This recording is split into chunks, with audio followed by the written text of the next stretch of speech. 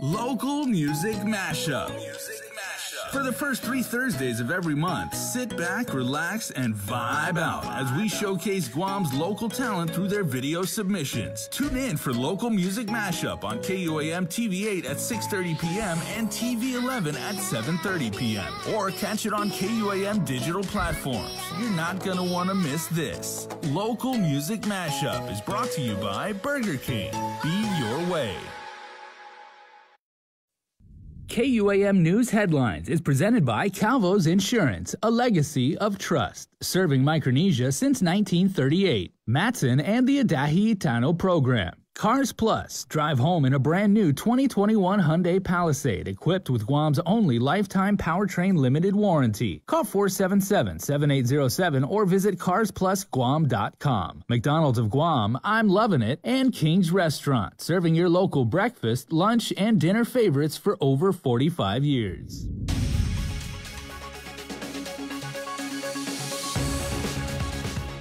Now on Primetime, the Guam OPA shining a light on port payouts, findings from the first in a series of audits coming up. A tragic end to a search for a missing spear fisherman, the story from Pago Bay. And a local hotel is targeted by thieves and vandals. Good evening. I'm Adriana Cotero. We began with the breaking story as police and medics are responding to a report of a shooting in the village of Agate. We are still waiting for more information, but here's what we know. There was a report of a shooting at a home along San Francisco Street. A man possibly in his 30s was injured for multiple gunshot wounds. Agents from GPD's Criminal Investigations Section have been activated. Once we get more information, we will pass it along as this is a developing story.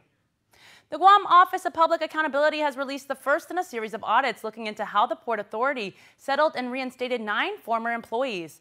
All 9 are back with the agency after their cases were resolved with the Civil Service Commission. Peter Santos reports. The first audit report released today focused on an employee identified only as Employee Q. According to the findings, as a result of this particular employee's termination lawsuit, the port paid a total of $542,275 in back wages, Medicare tax, retirement contribution, attorney's fees, and legal cost and interest. We also found that there were some things that the port did that we thought we should point out to the port and to the government, the Guam legislature, in the hopes of attending to it. One is that they found that the performance evaluations for 2012 and 2011 and 2012 were not signed by the general manager, and under the port personnel rules and regulations, the personnel evaluation doesn't go into effect until it's certified by the general manager. But according to the audit report, the uncertified performance evaluations or increments were included in the back pay calculations. The incumbent board management decided that it was going to give the maximum increment per year, and we thought that it should be that there should be a standard, and that though the employee had an outstanding evaluation for the 3 prior years, 2 of them had not been certified by a general manager. According to the audit, the OPA found significant deficiencies in the port's calculations, which resulted in overpayments of at least $95,000 in back wages and $18,000 in interest, for a total of $114,000 in overpayments. Among the findings, the OPA noted that legal remedies to settle this employee's case were executed without seeking the board's approval, and a 6% interest charge was paid to the employee without any court-ordered requirement, negotiated terms, and proper calculation. Rather than doing the 6%, we thought that what the port management should have done was negotiated an interest, because the law says maximum 6%. The port should have negotiated an interest lower than what was given, the 6%. According to the report, the port general manager disagreed with the majority of the audit findings and recommendations, and late this afternoon the port requested the AG's office conduct a review of the OPA audit to provide legal guidance on whether any post actions will be required. Port GM Roy Respicio stating, quote, "Our management position remains firm in that we acted in accordance with the law, the PAG's personnel rules and regulations, and with the PAG Board's authority, as well as Civil Service Commission, Superior Court, or Supreme Court orders whenever such orders are applicable to any of these personnel cases." Respicio added that, quote, "Moreover, our management team acted under the advice and guidance by the Port's in-house counsel in the development of the settlement templates. We therefore maintain our disagreement with the OPA's findings," end quote. For Guam's News Network, I'm Peter Sanchez. A resolution by the Republican minority to amend the standing rules prompted a lengthy delay in today's legislative session. Senator Tello Taitui moved to place on the agenda a resolution that would give all senators a vote in who is hired as executive director. Currently, that's the sole authority of the Rules Committee chairperson, Vice Speaker Tina Muñoz Barnes. She hired the governor's policy advisor, Carla Branch, who's also a former legislative executive director. On the motion, it is not debatable. Speaker, I object. This is a Committee on Rules resolution, Madam Speaker, Right. and there is a process. So there's an I objection, yeah. Point On the of motion to information. place, it's not debatable, pardon? Yeah, point of information, Madam Speaker. This is not a committee on rules. This is for the body, a resolution for the body. It is clearly stated in the resolution that it is a resolution for the body and not given to the Committee on Rules. Madam Speaker, with all due respect, I'd like for a moment's recess so I can confer with legal in reference to the motion that was made and ask for a reconsideration of that motion, Madam Speaker, if I may. What was supposed to be a 1-minute recess stretched out until the Speaker announced a recess until late this afternoon to give time to consult with legal counsel. The resolution would also create a legal bureau within the legislature and authorize the minority to hire its own legal counsel within the office. When senators reconvened, they did not take up the resolution immediately. Instead, they moved on to Senator Jim Moylan's bill to push back the scheduled 50-cent minimum wage increase by 1 year. Senator Amanda Shelton successfully tacked on an amendment to delay the March 1st implementation by just 6 months instead. Moylan moved for the vote, and the bill passed 8-6. Voting no were Speaker Terlahi, Senators Amanda Shelton, Joe San Augustine, Clint Rigel, Pito Terlahi, and Joanne Brown. Senators then began debate on Bill 11 that requires legislative approval to extend a public health emergency, but it was cut short. Session recessed till tomorrow after Senator Tello Taitui asked for time to review a letter she just received from Public Health. The letter, titled Collaborative Testimony, was signed by multiple frontline agency heads that states that the bill threatens their COVID-19 response by undermining their ability to respond. Debate on the bill resumes tomorrow morning at 10 a.m. Another $181 million in federal unemployment assistance is available in the Guam Department of Labor account. $97 million is allocated for pandemic unemployment assistance and $84 million for federal pandemic unemployment compensation. GDOL says a new batch of PUA and FPUC payments worth almost $22 million should be in accounts by the end of the week or early next week. Meanwhile, there's been no official announcement yet, but Governor Lou Leon Guerrero has hinted about declaring PCOR 3 as early as Friday. But Labor Director David De La Sola says if and when the governor further eases restrictions, PUA claimants will have to submit proof that they're actively seeking work. You're going to have to start essentially job searching.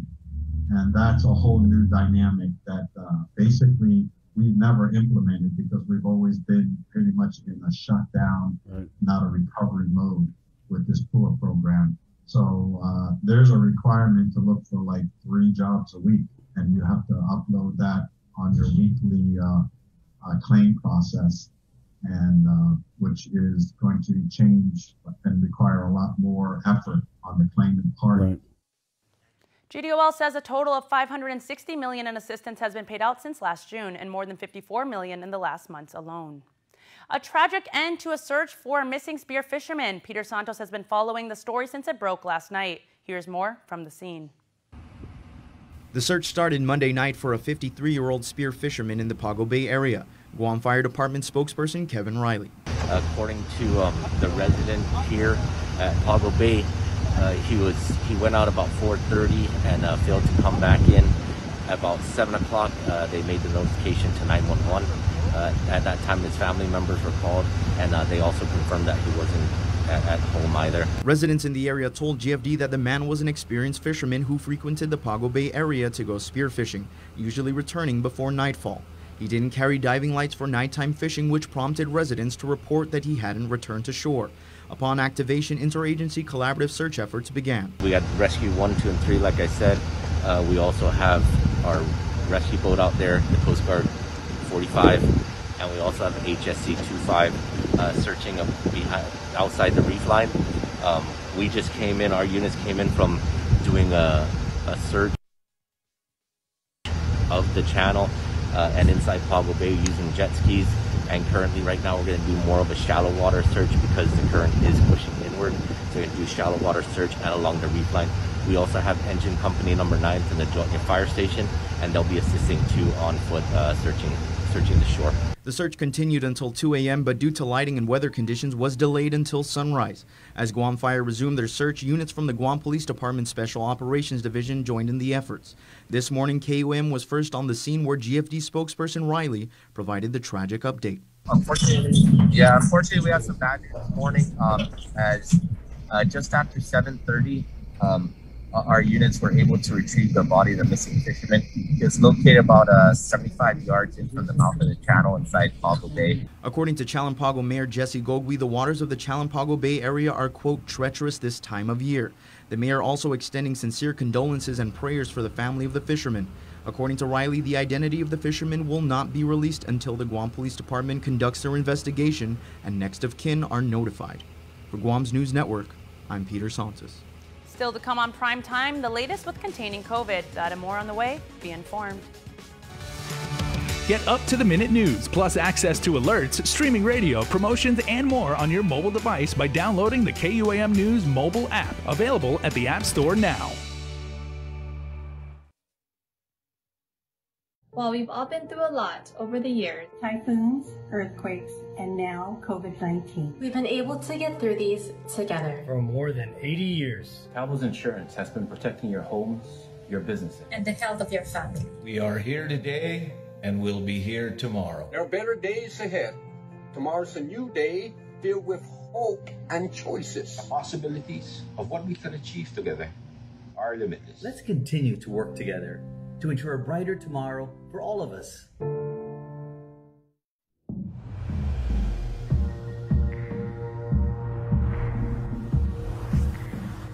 Bring it. First time I saw you, you blew my mind.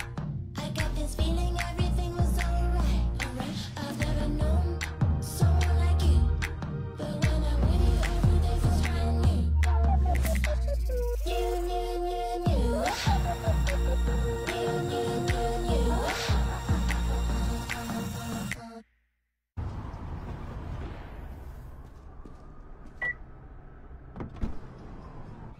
How do you dare? You chip away at what's been built because you can do better. How do you dare? You chase away wrongs to make room for what's right. You. How do you dare? You stand while they sit and scream when they are silent. You combine your strengths to reject their weakness. You step up, stand out, and shape a new point of view. How do you dare? This is How You Dare. Introducing the all-new Elantra. KUAM News, winner of the 2020 Regional Edward R. Murrow Award for Excellence in Social Media. The Wyndham Garden Guam has been temporarily closed since August, and unfortunately, thieves and vandals have noticed. KUAM speaks with hotel management on the link this morning regarding the recent robbery. They ransacked the place. They know that our hotel has been closed because of COVID, and we decided to use it for renovations. The hotel property was targeted by 3 men early Monday morning between 3 a.m. to 5 a.m.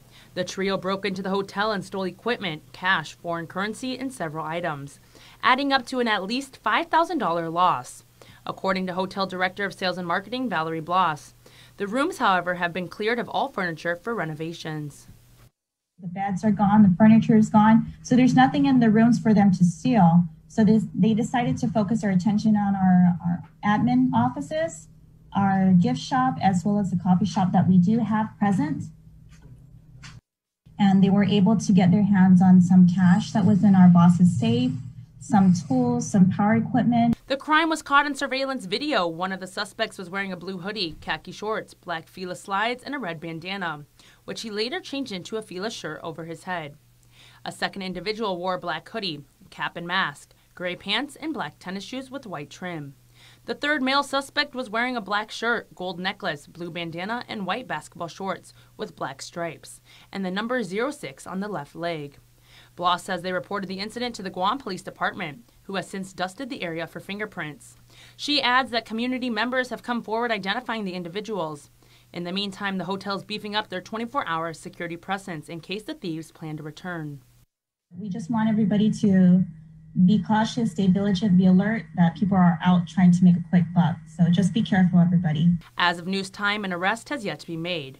If you have any information regarding the incident, you are urged to call GPD Dispatch at 472-8911 or leave a tip anonymously at guam.crimestoppersweb.com. Husband and wife Joshua and Sylvia Regis were sentenced in federal court this afternoon to individual probation periods. The couple pled guilty to attempted possession of meth with intent to distribute. 5 years ago, information was filed in the couple's federal criminal case, and within 2 days, both Joshua and Sylvia Regis pled guilty. According to their plea agreements, on June 26, 2015, a package was received at the U.S. Postal Office in Guam, addressed to J.P. Regis at Nastimbo Dededo residence. Postal Inspector Richard Kaufman suspected the package contained narcotics. As stated in court documents, a canine alerted the package. A search warrant was utilized to open the package, which contained approximately 15 grams of meth, which was 96% pure. The feds replaced the meth with sham and a tracking device inside, and then placed the package back in the mail system for delivery. 3 days later, on June 29, 2015, Postal Inspector Kaufman delivered the package, leading to the arrest of Joshua Paul Regis and Sylvia Leon Guerrero Regis. Further stated in court documents, the feds retrieved Western Union receipts indicating that a week prior, Sylvia sent $200 to a Barbara M. Hunt in California. Then on June 28, 2015, Joshua sent $741 to Hunt to purchase the drugs. Joshua consented to a search of his cell phone, which revealed the husband and wife had received prior packages containing meth from California, and that the duo were supplying and selling grams of meth to others on Guam. Both defendants have accepted responsibility, and this was noted in court this afternoon. The Office of Probation and the government recommended the low end of the sentencing guidelines for Joshua of 30 months or 2.5 years in federal prison, followed by a 1-year supervised release term. As for Sylvia, it was recommended she serve a 1-year probation period for providing substantial assistance to the feds. Chief Judge Francis Tidinko Gatewood ultimately sentenced Sylvia to 1 year of probation and Joshua to 3 years of probation, with no fines imposed. While holding back tears, Joshua apologized to the court, his boss, his wife, and kids. In court, he stated, quote, "It was a struggle to get to where I am today, and I wouldn't have done it without my family, the court, and my job," unquote. Sylvia, also crying, addressed the court, pleading to not be taken away from her children. She stated, quote, "I am sorry to you, to my family, and most of all to my kids for the wrong choices I have made. I tried to tell them you can make wrong choices but turn your life around, and I have shown them that since day one when I made the wrong choice. And I'm trying my best to be the best mom I can be for them," unquote. It was stated in court the couple has 4 children together. Governor Lou Leon Guerrero received the updated guidance on the reopening of bars today from Guam Hotel and Restaurant Association's president, Mary Rhodes. However, Adelup did not say specifically if drinking establishments would be allowed to open should the governor decide to move to P-Core 3 on Friday. Communications Director Crystal Paco San Augustine said the proposal is now under review, but clarified that at this point, under consideration with the transition into P-Core 3 is increased occupancy limits for some business activities. Rhodes spoke about the guidelines in an earlier interview with KUAM. I know that the Economic Advisory Group will be meeting as a group tomorrow, and the person in charge of that is Ken Cook, and they did reach out to me last night just to make sure that we're ready to submit a draft plan at least. And so I know that they're planning to meet with the governor on it next week. So I did get confirmation on that. What I don't want to see happening is, you know, we should give the business owners some time to prepare. I know that when announcements have been made, it's like effective the very next day or in a couple of days. And we have time to get businesses to prepare. In an interview Monday, the governor was non-committal about allowing bars to reopen immediately without the declaration of P-Core 3. In an effort to ration Guam's current allotment of the Vaccine and Antiviral Prioritization Policy Committee is prioritizing those due for their second dose. Out of Loop Communications Director Crystal Palco St. Augustine. For the remainder of the month of February, all vaccines will be prioritized for those due for their second dose, be it the Moderna vaccine or the Pfizer vaccine. And so that's what's going to happen these next few weeks, especially as we are expecting several hundred school-based employees who will be due for their COVID-19 second dose vaccine as early as Saturday. And so that will take us well into the end of the month before we receive our next month's dose of the COVID-19 vaccine. Next week, Public Health will be authorized to place their next order for the month of March. A total of 21,360 doses are expected to arrive within the first week. Meanwhile, the VAPPC has authorized Rexall Drugs and Kmart to receive vaccines. Each will receive 200 doses. Public Health as well as the Guam National Guard continue with vaccination clinics. As a reminder, they are prioritizing those due for their second dose. Village-based vaccinations will continue on Friday at the Agate Gym from 9 a.m. to 3 p.m. A total of 100 doses will be provided. In addition, the National Guard will continue operations this week at the UOG Calvo Field House for Operation Liberate Guam up until Saturday, February 20th from 1 p.m. to 7 p.m. A limited number of walk-ins will be accepted. However, eligible individuals are highly encouraged to make appointments. You can register online by scanning the QR codes. Stay tuned. Up next, Dave Delgado with sports. Keep it here.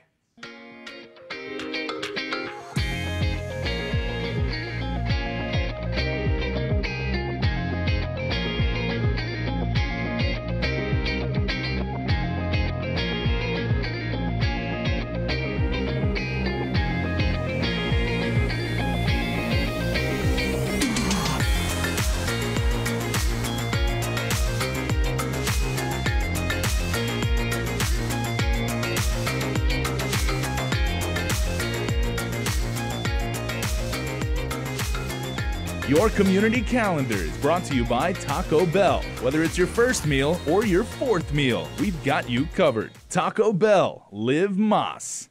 You can't test this. Introducing the new contactless debit card from Bank of Hawaii. You can't test this. For a safer and faster way to pay. You can't test this. Just tap, pay, and be on your way. It's that easy. And we're the only local bank that will be mailing a new contactless card to every debit card holder. Because when it comes to our commitment to helping you bank safely, as the song says, you can't touch this. Bank of Hawaii, welcome to tomorrow. You can't test this. We get it. Living to the fullest is tough during COVID-19. You don't need to do it alone, and everyone needs a hand right now. We are here. Feeling overwhelmed? Call 647-8833 and let's talk. Mangagihem is a project of Guam Behavioral Health and Wellness Center.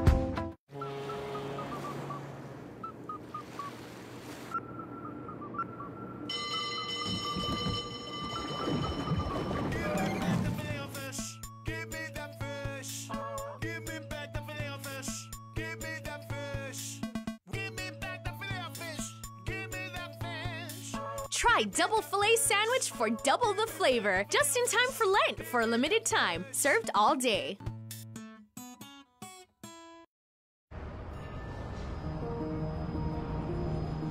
It makes myself and it makes my team members very proud to work for an organization that has been on island for many years with its focus on reliability, dependability, and commitment to the communities that they operate in. Matson's a great corporate citizen to the community. We all benefit from any sort of environmental commitment we make. One of the ways that we do that is with our Adahi Utano program. There's action behind it, and so action breeds commitment. With the Kaimana Hila coming to Guam, this brings a new age and modernization to the island. It's exciting for me because it's a brand new ship and we can carry more freight into the island. It just shows growth for Guam and Micronesia. Matson would be nothing without its customers, and we hope to continue to serve you for decades to come. Dave Delgado here with Team Matau Captain Jason Cunliffe. Tell us what you've been up to with the Matau and how's training been in preparation for some future competitions. Off day, Dave. Thanks for having me on. Man, the training with the team has been excellent. We got a new group of guys in that have moved up from the under 20s. So we got some young boys really pushing the older group. The environment's really good. Everyone's really hungry and just really, embracing the grind. We're out there 4 days a week on the field, and then we go into the gym immediately after, and then we also have gym sessions on Saturdays. So, I couldn't ask for a better start to the year in terms of the effort that the boys are really bringing to the table. And again, with Carl Dodd at the helm, really guiding us along the way, our future is very bright. We don't have matches until June, but that's not stopping us from putting in the work. And the GFA has done a great job in keeping everybody active when it comes to the national teams and opening doors and making sure that the athletes there stay on top of their game. Obviously with COVID, we've been able to make sure that our protocol's been in place that's keeping everybody safe. Like you said, the national teams are training, so it's not just the men's, it's the women's as well, both age groups as well in terms of the U17s and the U20s. So GFA's done a good job of ensuring that we're out there and able to put the work in that we need to get the results that we need on the field. GFA also hooking up with a company in Korea with some high-tech technology to monitor the training of the members of Matau and tracking you guys to make sure that you guys stay in peak performance. Our technical department is very strong. Our technical director, Coach Kim, is very experienced, very highly rated coach in and of his own right, but also in terms of his relationships and the people he knows from the football world. So he was able to get us a nice deal with this Fit Together company, which obviously allows our strength and conditioning trainer, he's our head of our high performance, Coach Pavel, to monitor exactly the output that guys are having in training, which allows him to better utilize in terms of the load that we have in training on the field as well as in the gym. If there is any niggles or anything like that, it allows him to really get all the details so that he has all the information he needs. Seeing the benefits from the younger players continuously moving up in the ranks and making it to the Matau now speaks volumes for what the GFA has put into the national team program. After Gary White left, we had, a little bit of a lull. I think there's about 2 years there where we weren't playing any matches, and the player pathway was a little bit broken down, so to speak. So when Carl Dodd came in, he really did a great job of establishing a proper player pathway, U17s, U20s, and he's working on the U23s. So it feeds into the Matau, so that, no one's resting on their laurels. Nobody's comfortable. You always got fresh guys coming in, pushing you for your spot, making sure that you earn it every day. And like I said earlier, we've got a great group. The environment's amazing. These kids are pushing, the older guys are pushing, and everyone's enjoying the process, and that's all I could ask for as a captain is having guys come in hungry to get better, hungry to push each other. And while we compete on the field and we really, it's tough, it's physical. We're competing 100%. Guys want my spot, other guys are fighting for their spots. So that's all I could ask for. And I'm really, really excited about the future. You're making sure it's coming full circle because as a coach, you're giving back to the kids, you're sharing your knowledge, and you're helping these young soccer players develop their game and making sure that when they do step on the pitch again for competition, that they're going to bring it every time they suit up and lace up on their soccer pitch. That's my job.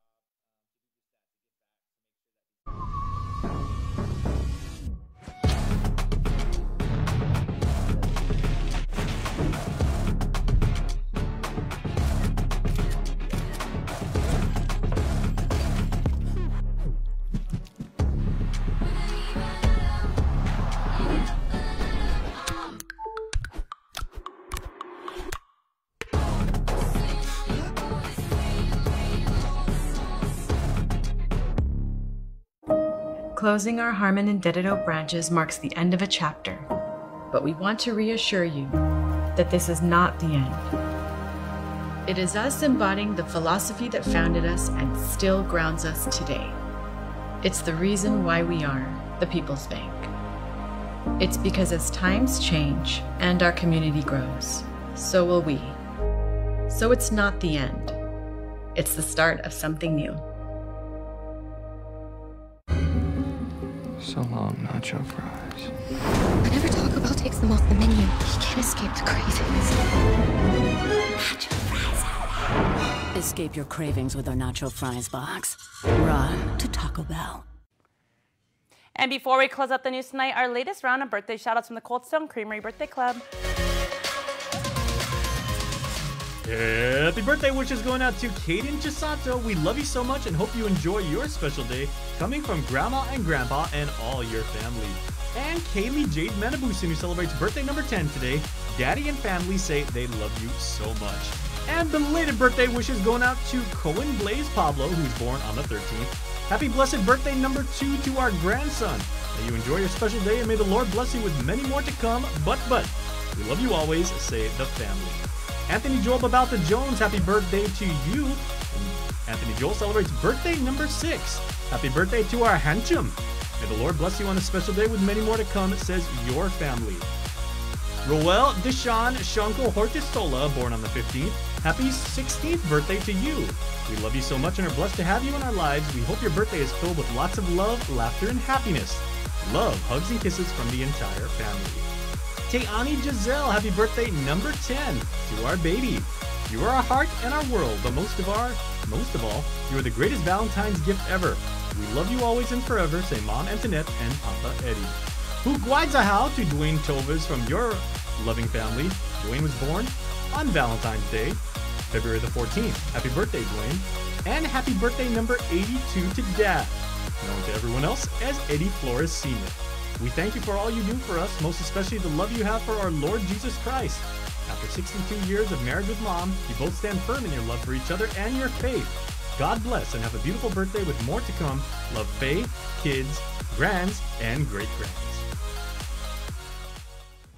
Remember, you can be part of the Cold Stone Creamery Birthday Club by registering online on KUAM.com. That's going to do it for us here on Prime Time. Thank you for watching. Have a good night and be safe.